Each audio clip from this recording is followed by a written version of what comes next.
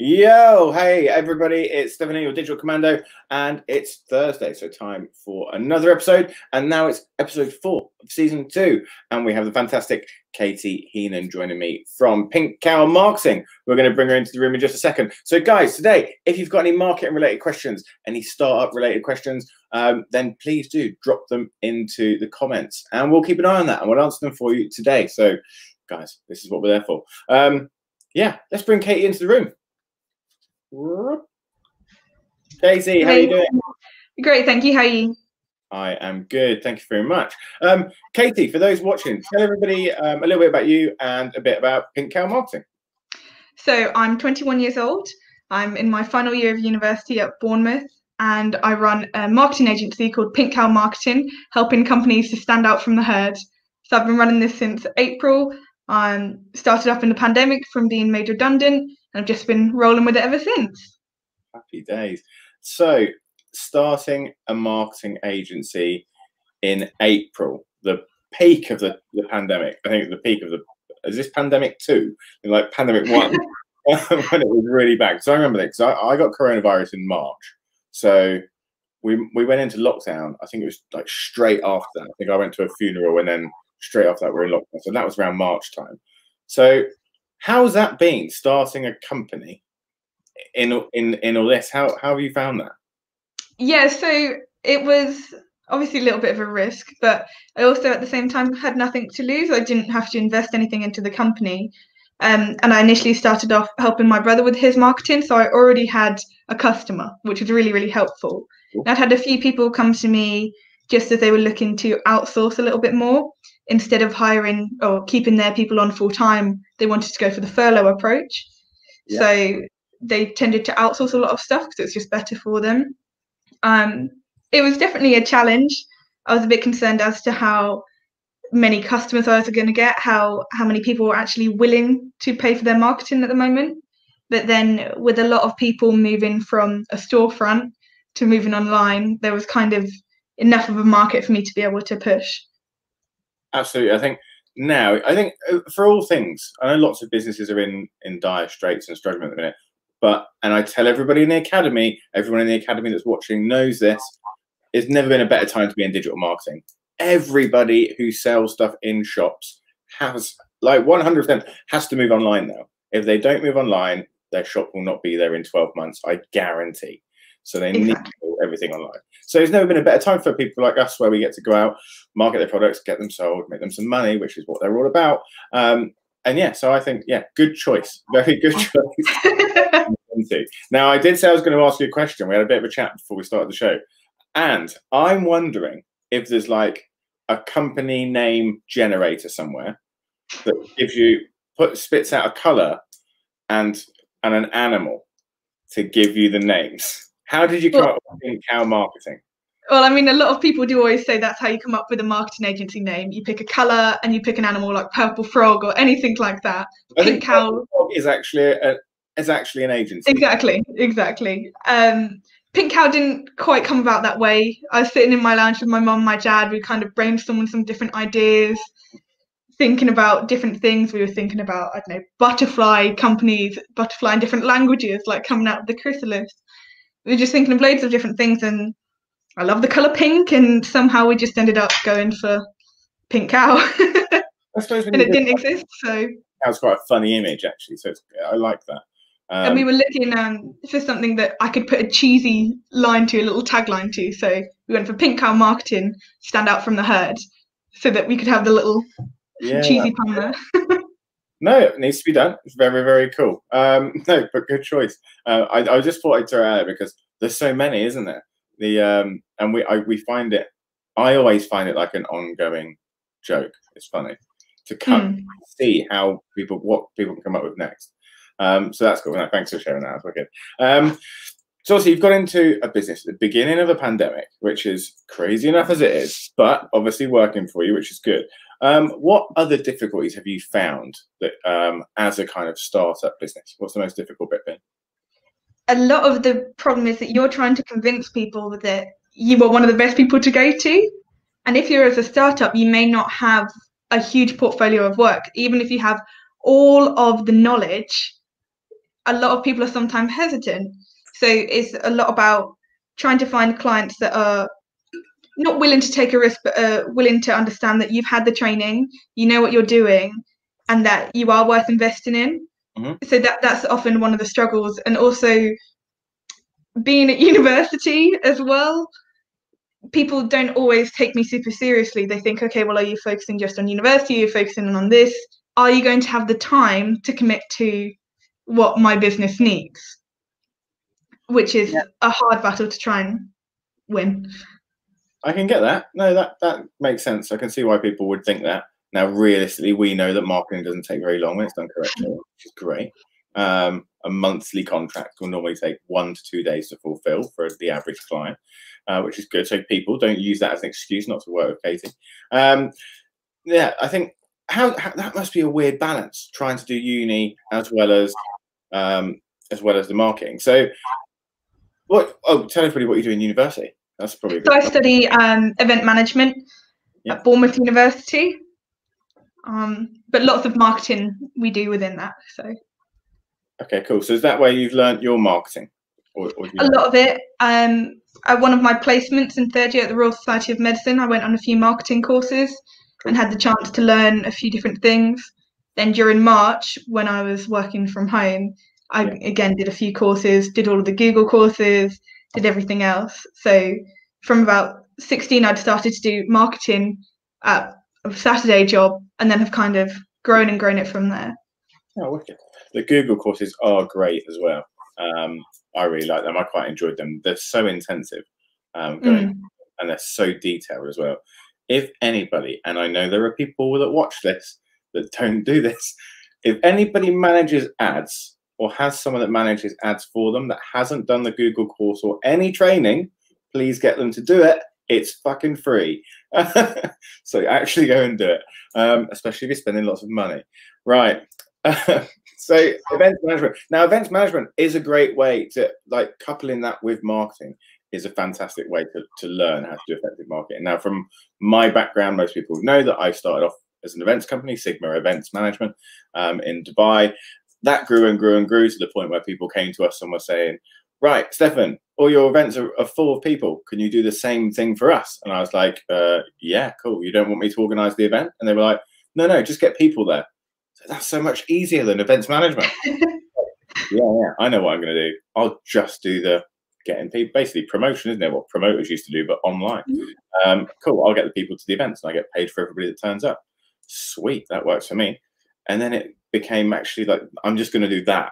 I'm not going to do the events management because that's really difficult. The fifth most stressful job on the planet, apparently. And I agree.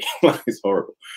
So yeah, switched over to marketing agency. But actually, that's a really good backup. Having those two skill sets does work really, really well. So starting a marketing agency. Now, I love what I do. Everybody knows I love what I do. What is it that you love about the job? I love the fact that I can take a company or a new startup from having no sales on their websites, from having a very, very small social media growth, to having thousands, to instantly improving their revenue in just a matter of months, just with some really basic steps. And then also giving those business owners the knowledge that they need to then continue that in whatever way that they want, as well as obviously hiring me for different things. But the fact that you can really help a company just grow almost exponentially by just putting in a few hours of work each week, I think is really quite a rewarding thing to do. It is. And I think when it's done right, those conversations that you have at the end of every month are fantastic. People are always, this is one of the things that we changed our agency up. Well, from the very beginning, I'd come from another agency, wasn't particularly happy how they ran things. Because at the end of the month, I was having to have those horrible conversations where people go, well, I've spent this much money and I got this much money out, and they're not happy. Whereas we don't have them conversations anymore. It's great. They go, oh, we made more money. Yeah, sweet. Happy days. So they're the really good ones. Now, obviously, marketing and digital marketing is such a broad subject. It's huge, isn't it? We've got everything from SEO to content to social media management and everything else. Which part of it is the bit that you enjoy the most, or is there an area in which you specialize in? So we do a lot of bespoke content. We do a lot of content writing for articles, for blogs, lots of web page writing. which is a lot of where we get the majority of our business from. But I also really, really love building new websites as well. That's always a really fun one, having to sit down with a client, creating what their new brand's going to be, what their colours are, how exactly they want it to look, and help to make their vision a reality is a really, really fun one for me. All right, and there's a big question then. So what do you build websites on? It depends on the client's needs. So we can do from WordPress, Shopify, Wix, even GoDaddy. If there is a company that wants something and they have a small budget and they want it very simple, you don't have to go and do loads and loads of bespoke coding and overcharge people for it, because that's just not what they need. Yeah, I agree. Yeah, I think there's. I don't like Wix and I don't like GoDaddy either, and we would never build one on the website. But that's because we don't work with small clients. Now, if we did, I think it's that you're absolutely spot on. I like that you said that, because there's so many people out there that wouldn't charge. They would. Well, actually, I know people that charge the same price as a WordPress website and they build it on Wix, which is bonkers. Yeah.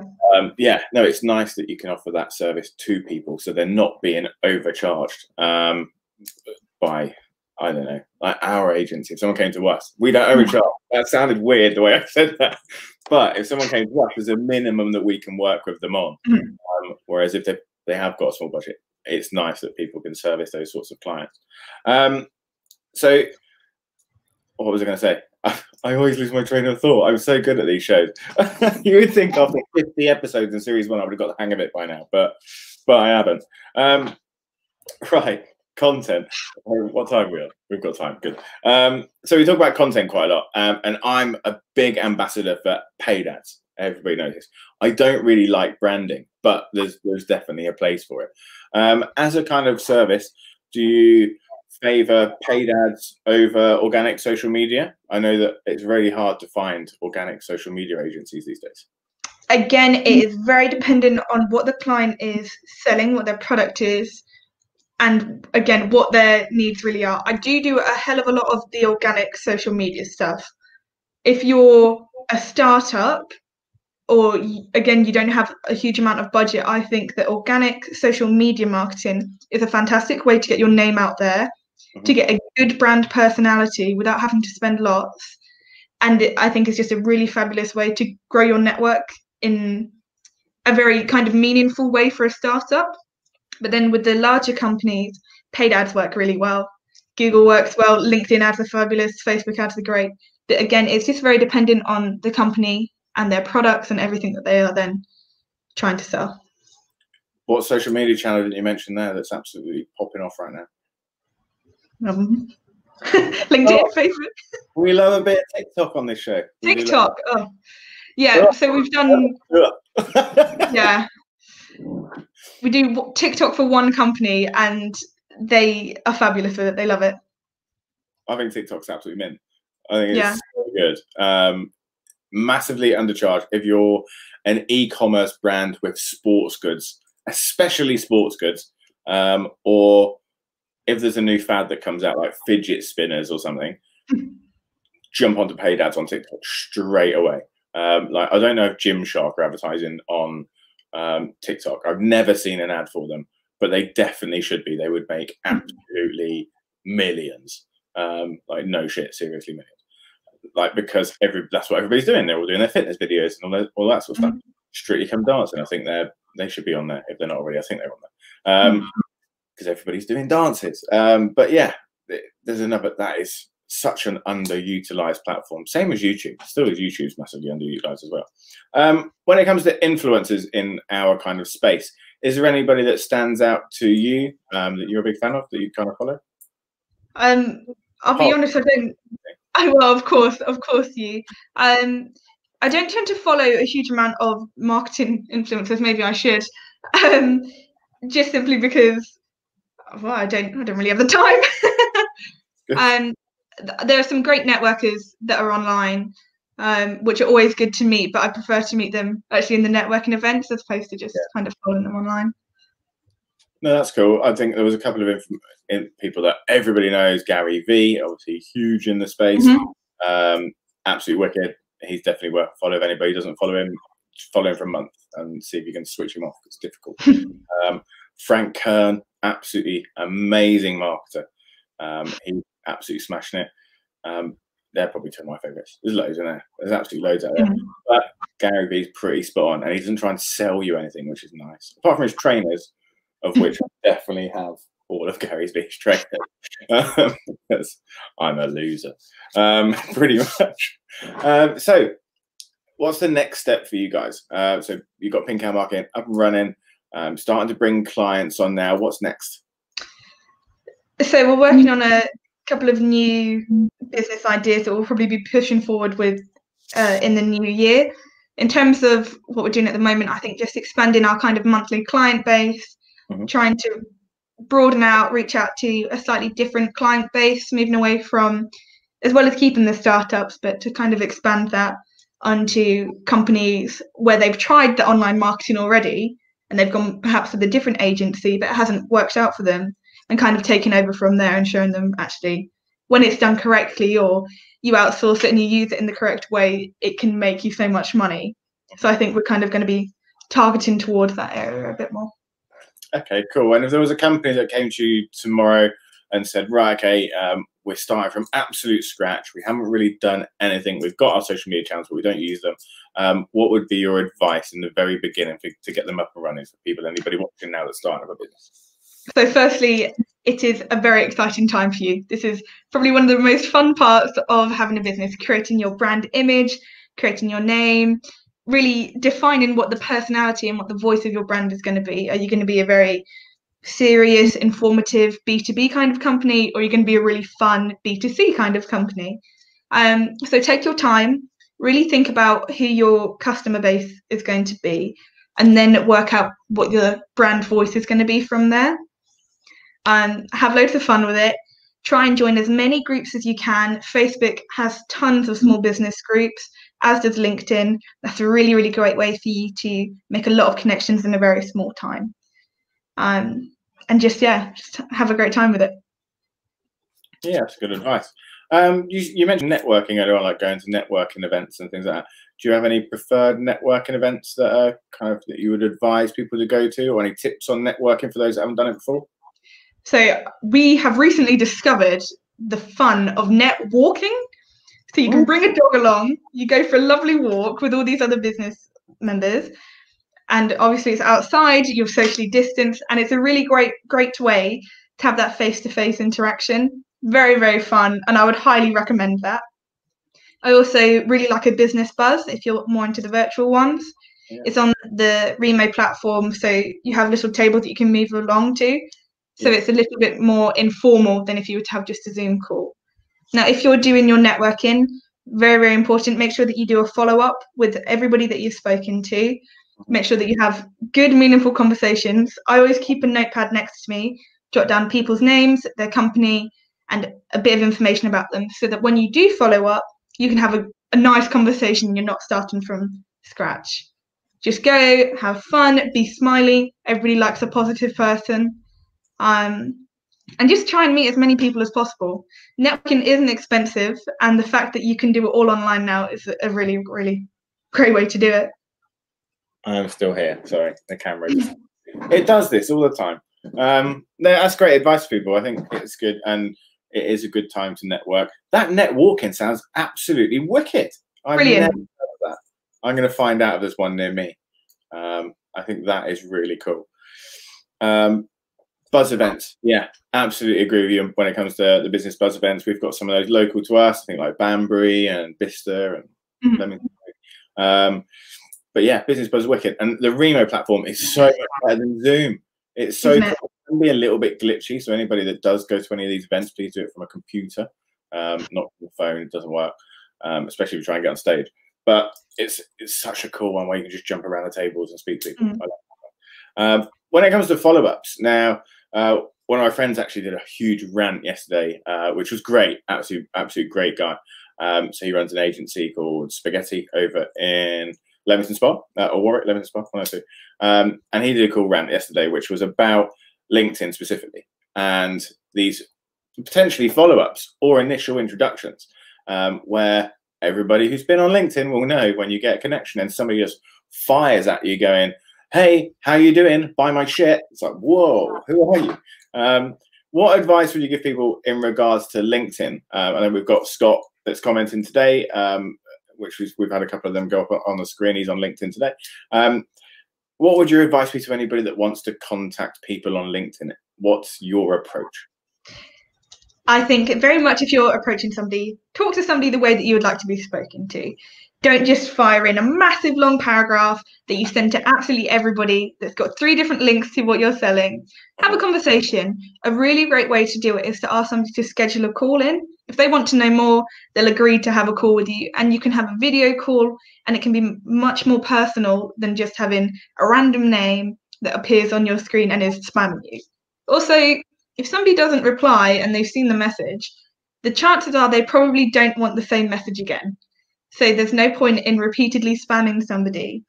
If you want to, show up on their feed or be in their mind, interact with their posts. Find something that might be of actual use to them and connect with them that way. Don't just go full sales, because that's no better than cold calling, in my opinion. We love a bit of cold calling. So anybody knows my background, I used to run a cold calling center, which I loved, actually. I like sales. Yeah, people, social media is meant to be social. It's very much.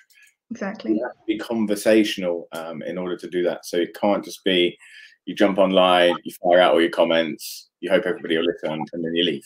It does not work like that. You do need to converse with people and at least pretend to be interested. Our age-old strategy of, and I think that might be the first time I've said it in this season, maybe, show people you can help them by actually helping them trick. So yeah, our advice would be like jump on LinkedIn and try and help people in the sense of do a little bit of a look, have a look at who they are, what they do, look at some of their previous comments or posts or what they've been up to lately. And maybe, just maybe, they might have put a post out in the last couple of days saying, I'm really looking for somebody that does this. And you can go, oh, do you know what? I really know somebody that does that. And then you do an introduction. Hi, I saw the other day you were looking for this. Would you like me to introduce you to my friend who does that thing? And they go, yeah, that would be great. Instantly, you've helped them. You've done something for them at absolutely no charge, which is nice. It's a nice thing. Human beings are reciprocal creatures. So naturally, what we would like to do once someone does something for us is we want to do something back. It's the reason why we exchange gifts at Christmas. We don't just take them unless you're one of them. It's very much how we do it. So yeah, don't be a dick. That's it, really. Pretty much, yeah. Yeah, I hate those people. And if you do it to me, you just get blocked anyway. I just instantly block people. Todd sends them a cow, actually. That's funny. Yeah, he sends them this video of a cow. For anybody that does it to him, it's really, really funny how he does it. But yeah, right. So that we've kind of covered a little on LinkedIn. We covered about on TikTok, Instagram. Now, everybody struggles to get their head around Instagram. Everybody over the age of 30, right? We just weren't there for it. Now, I get Instagram completely now, but what's your advice for people that use Instagram or want to get into using Instagram? Take the time to make whatever product you have, well, Instagrammable. Make sure that it's visually appealing. So, for example, there was a company that I know, a cake making company, and they would post a picture of a different cake every single day, and they racked up the followers so quickly purely because everybody liked to see a really good looking cake. Mm-hmm. So if you can do the same sort of thing with your product, depending on what it is, even if that's a service, you can have a more personal approach and bring yourself in for that. So today we're doing this thing on Photoshop, we're doing this. It's a really, really great way to boost your followers just by posting regularly and by posting visually appealing things. And you don't need to do a massive long spiel on your comments. Use effective hashtags and use effective keywords on it, and you'll be laughing. That is good advice. And with hashtags, I love the hashtag conversation, because do not use hashtags that everybody else is using. Use hashtags that people search for. It's the difference. That's why you get the interaction. And lots of people go, oh, loads of people are using this hashtag. Yeah, it doesn't matter. If no one's searching for it, it's irrelevant. So just be very, very aware of that. We've got comments from Hannah coming in from Facebook. You don't give to receive, babe. No, Hannah, I get that. But when I'm talking about a business aspect, we do something for people. Naturally, they want to reciprocate, hopefully. them or somebody else will buy something off us at some point, or we shouldn't be in business. And Hannah loves cake, and Charlie will probably watch this at some point. Charlie loves cake. Charlie is a fantastic videographer and photographer, the tool photographer. Yeah, absolute cake, crazy. Mark on LinkedIn, hashtags is key. It is. Obviously, hashtags are quite key on a lot of platforms now, especially LinkedIn. So we've probably got some hashtags on here. Not sure. We'll have to make sure. Spot on. Make hashtags stand out. Yeah, and obviously for those that don't understand hashtags so much, there's a couple of different reasons they can be used. Now, some hashtags are just used for emphasis. So you can just go, right, I really want to emphasize this word. Great for use on Facebook. Although people use hashtags on Facebook, they're not really searched for very often. More on Instagram. So if you are using them, great. Use them for emphasis more than anything else to make a word stand out. Other ways to use a hashtag would be to track it. If you're doing a campaign, obviously you can track hashtags, and there's loads of great software out there that can allow you to track your campaigns across different platforms and just go, right, show me how many times this hashtag's been used and viewed and reached and the rest of it. Those lovely vanity metrics I talk about a lot. You can get that, but great for clients. They like that shit. Cool. Where are we? Okay, we've got a couple of minutes left, Katie. Any final thoughts or advice you want to give everybody that jumped on the show today? If you are nervous about starting something or a bit scared, just go for it. There's not a lot that can go wrong massively. Just give it your best shot. Make sure you do effective research, whether you're starting a new business, whether you're trying to do a new product, or whether you're looking at getting a new marketing agency. Research is so important. Make sure that what you're doing is going to be effective. Make sure that you're going to be targeting the right people, and make sure at the end of the day that you are investing your money in the best way as possible. And 100%, Mark, make your hashtag stand out from the herd. Hide that in at the end. That's works, doesn't it? You're in marketing or something. Yeah. Katie, thank you so much for jumping on and showing me today. For anybody that wants to get in touch with you, what's the easiest way to get in touch with you? Facebook, LinkedIn, or you can email me at katie@pink-cow.com. Brilliant. Guys, we will drop the links into Katie's site as well in the chat in just a second. But for that is it for now. That's it for this week. It's been a bonkers week. It's crazy. We're about to move offices. We'll be in the new Sigma Digital HQ as of Monday. So keep an eye out for that. We'll have 2 more fantastic guests on Tuesday and Thursday. We'll have some training for you on Wednesday. And we might have a couple more secrets coming out next week as well. So loads of exciting stuff. It's crazy. Anybody that wants to jump on the DC 100K, anybody that not heard about that, it's irrelevant if you don't know about it already. Most of my LinkedIn connections know about it. DC 100K, there's a few places left. Anybody wants to be a freelancer and make £100,000 a year, and we'll teach you how to do that in just 8 weeks. The course starts on the 16th of November, which is Cyber Monday. There you go, best day to start. So guys, anybody interested in that, give me a shout. Happy to help. But Katie, once again, thank you very much for joining me. Everybody who watched, thank you very much for joining us. Feel free to continue if you're watching it on the replay and drop in your questions. Katie and I will hopefully answer them for you. But that's it. We'll see you all next week. Okay, guys, that is it. Peace out.